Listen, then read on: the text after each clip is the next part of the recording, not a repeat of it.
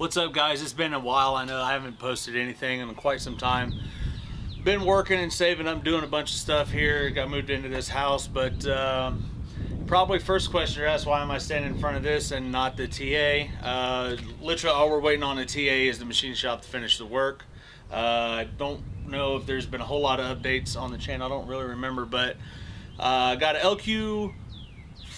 an LY6 out of a 2008. Went pistons and rods with it.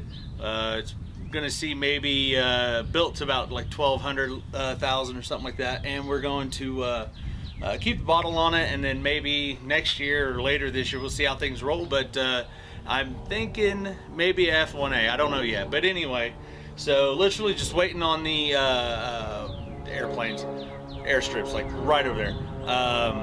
Just waiting on the machine shop to finish up the work. Update on the truck.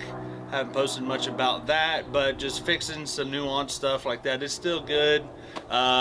Just kind of finished up a little bit of exhaust work the other day, but everything's good with it. I got a built transmission over here. It's gonna go, or I have a transmission to build and then put into it, but we'll worry about that later.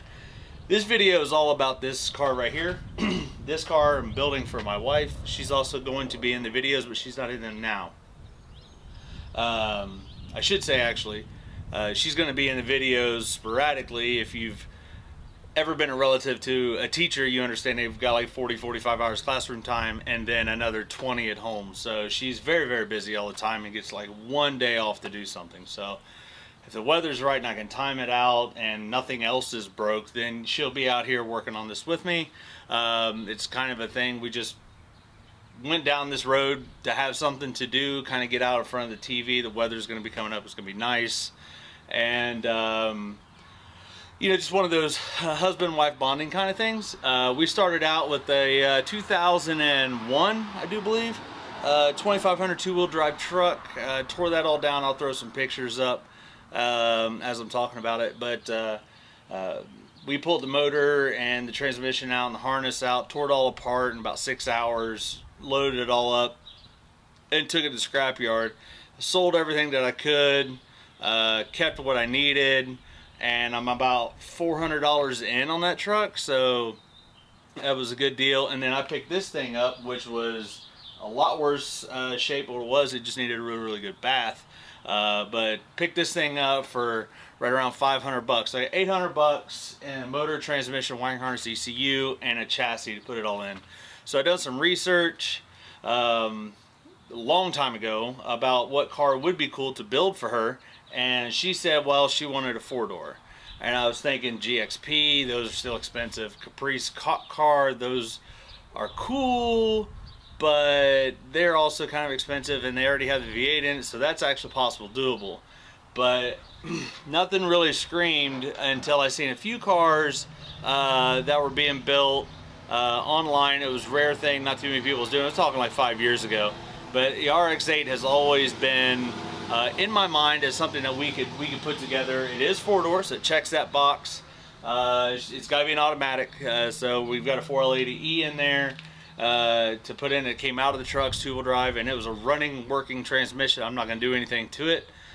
Just kind of flush it with some fluid, and then maybe a filter change, but we're going to keep the same converter. The truck had 500,000 miles, like 527 some ish thousand miles on it. And I'll put up a little video real quick of it doing a burnout in front of the house. It don't mind the neighbors, they're all really, really cool. So here's that. And then also we like I said, we tore down inside the garage here, and then we got rid of it all. The neighbors are really, really cool here at the house. So anyway, this car is going to be kind of hopefully a quick turnaround, or at least a quick ramp up. I almost have everything needed. Things will be coming in and popping in as far as like deliveries and stuff go. Supplies goes, I haven't had that much of an issue. I've had to source out like some springs by myself, or the pistons. A lot of people that I wanted to go to, they didn't have them, and I can't just announce to everybody that BTR is without a doubt like one of the best customer service shops I've ever worked with. I tell them, hey, I don't need this stuff in a rush or whatever. It still ends up on the doorstep the next evening. It's absolutely crazy. But they get you the stuff right when you need it. It's all really, really good stuff. Anyway, so we'll be swapping this over. There's a kit that comes in. You can actually bolt this in, and they actually have on their website nearly everything that you need to do the job. So we're going to be relying on that information really, really hard. And we're going to be thinking that maybe we could just put this all together, get it running. We're not going to do anything super, super crazy as far as power adders or anything. Hoping to see like maybe 400 horsepower would be really, really cool. But it's going to be rowdy sounding. I got a Truck Norris BTR cam, so that's just going to give it a little sound. You know what I mean? Just, this is not the fastest car she's ever been in, but it's probably the fastest car that will be that she's ever considered hers, obviously. I mean, for sure.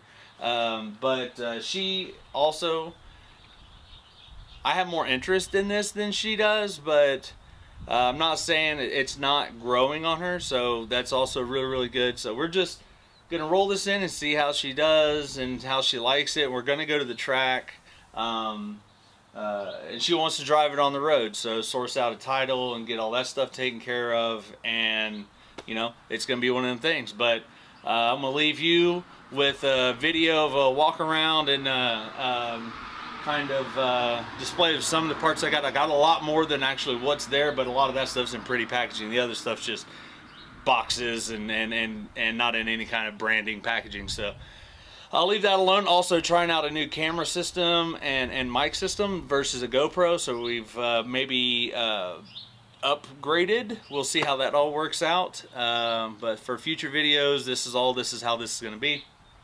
And also, if things go well and pick up, I might pick up another GoPro for just quick shots or whatever I use my phone. But anyway, I want to thank you guys for watching. I'm going to end it off here and leave the rest of the video for you guys to take a gander at and update yourself with what's going on. And as far as the videos go and stuff like that, like I said, I got more parts sitting on the shelf. That's what's actually in the video, but I'm really excited about this. I think it's going to be a good project for her. It's going to be very easy to drive.